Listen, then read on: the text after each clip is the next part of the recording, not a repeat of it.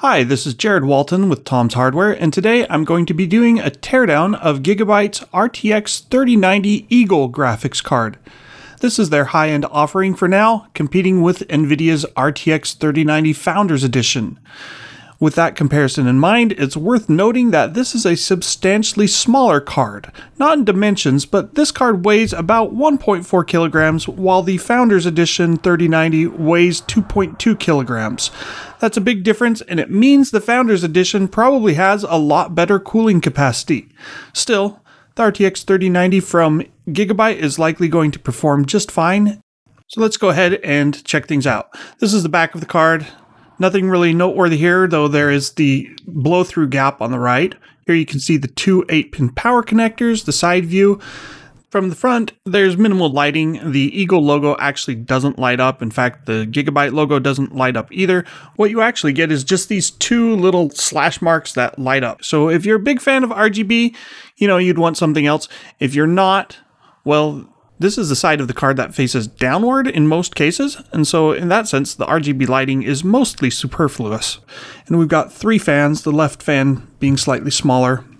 And then let's get back to the reverse of the card, and we've got 11 screws total, I think. I'll have to be careful as we go through this.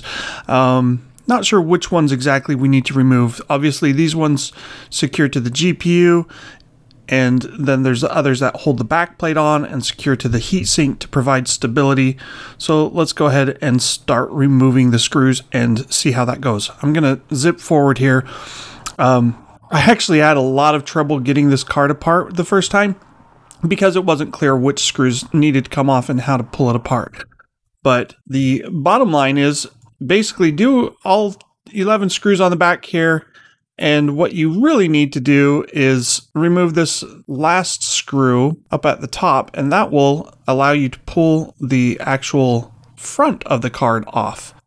And once you do that, then you can actually get it apart. And to remove the back plate, you actually have to remove the heatsink first, and then you can get to the remaining 3 screws that hold on the back plate. You can see that here, and we've got it all pulled apart finally. There are a lot of thermal pads here, as you would expect. They got to keep all the chokes and the resistors and capacitors cooled, and it helps to provide stability and link the card up. Once I get this back plate off, a little frustrating, I did manage to tear a couple of the pads, which that's no good, but such is life. And let's see, I'm just going to quickly zip through again, and we'll pull all of these off. It's hard to get it all off, but here you go. Card's all finally fully dismantled. I'm going to take some photos, and hopefully you'll be able to get a better view of what's happening.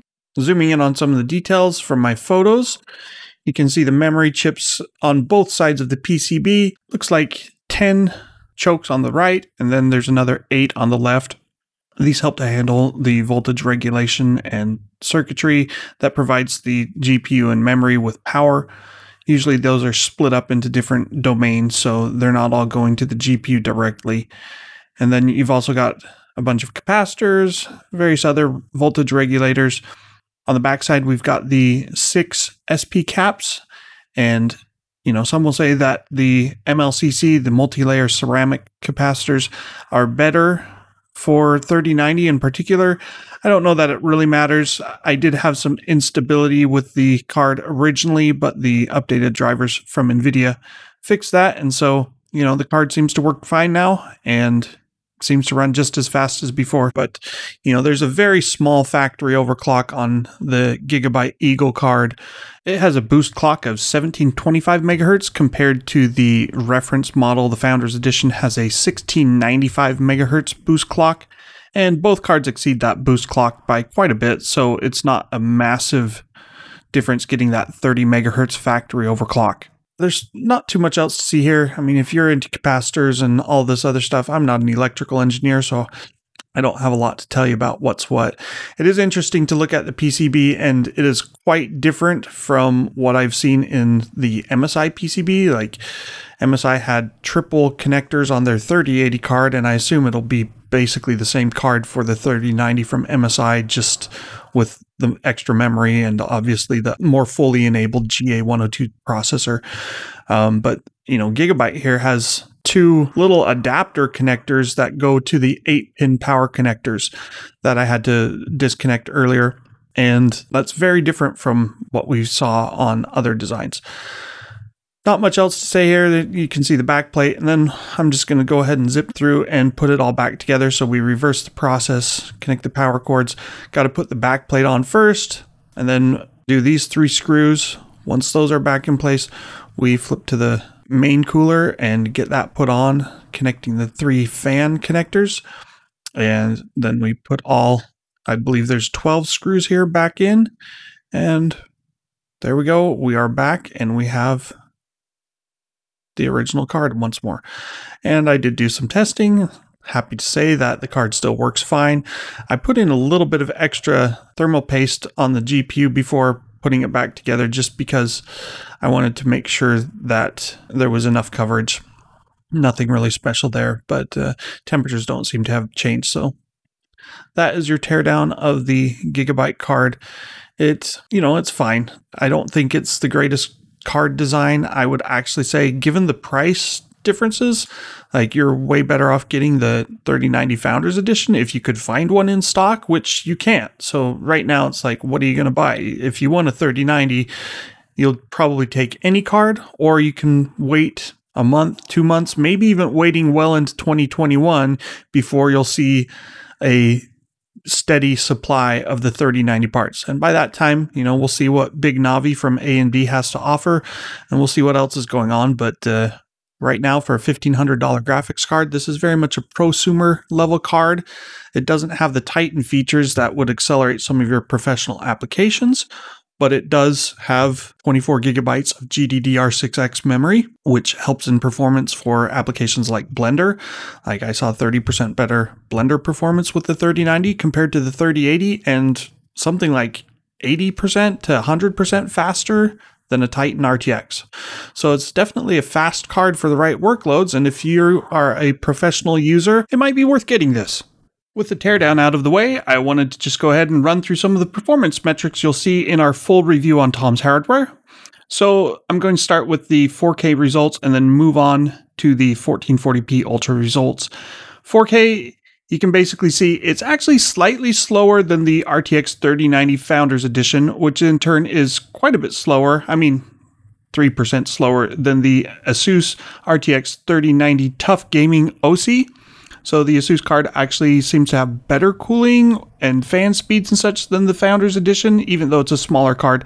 The Founders Edition, it runs very quietly though. Like, the fans spin at very low RPMs, so it doesn't go after maximum clocks, but just a rock solid, stable performance. The Gigabyte, meanwhile, it's consistently just a little bit behind the Founders Edition in a lot of the games. It's ahead in some, margin of error sort of stuff. And either way, you're looking at incremental performance improvements relative to the RTX 3080 Founders Edition. You're paying over twice the cost for slightly better performance. You can go and check out our 3090 FE review for more details on professional application performance, where the additional memory and other features of the 3090 might actually become useful. But for gaming purposes, it's going to be a really hard sell getting people to pay $1,500 instead of $700. Again, that's assuming you could actually buy the cards, but whatever. Running through the rest of the charts, you can see there's nothing really out of the ordinary to discuss. We'll just wrap that up with the performance metrics. Again, you can see these in more detail on tomshardware.com. We'll have the full review up at the same time as this video. And in general, the 3090 is the new king of graphics cards, just like the Titan RTX before it, but it's a king that the vast majority of people do not need to pay for and do not necessarily even support. So go ahead and step down one level and get the court jester, the queen, the second in command, whatever you want to call the 3080. It's the better card, and that's the one that we would recommend for gaming. Gigabyte's card is decently constructed. There's nothing special about it. You know, you've got a triple fan cooling solution. The middle fan does rotate in the opposite direction of the outside fans so that it reduces turbulence because of the way the air blows through and flows through. I don't know if that makes a huge difference, but the card generally runs quiet and it's reasonably cool. I mean, you know, this is a 350 watt graphics card still. So temperatures are, they basically topped out at around 70 degrees Celsius. And at that point, you know, the fan speed starts ramping up to help keep the card within bounds. And eventually you get to the point where it might even start ramping down clock speeds as well. But you'll still get more than the boost clock is my experience unless you're in a very thermally constrained environment. Again, there's other 3090 cards I think would probably be better. This is arguably the least impressive, at least, of the 3090 cards that I've personally seen.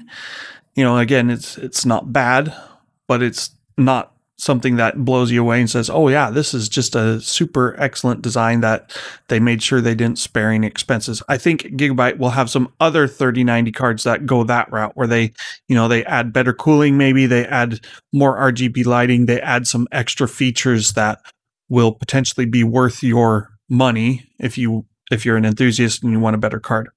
But the base model, I don't think it's necessarily called their base model, but this Eagle seems to be a pretty tame take on the whole RTX 3090 line. That's it for now. Thanks for watching. Please like and subscribe, and we will have additional videos, including teardowns of some other 3080 and 3090 cards coming soon. And of course, we're looking forward to seeing Big Navi. Might arrive by the end of the month, so fingers crossed. Take care.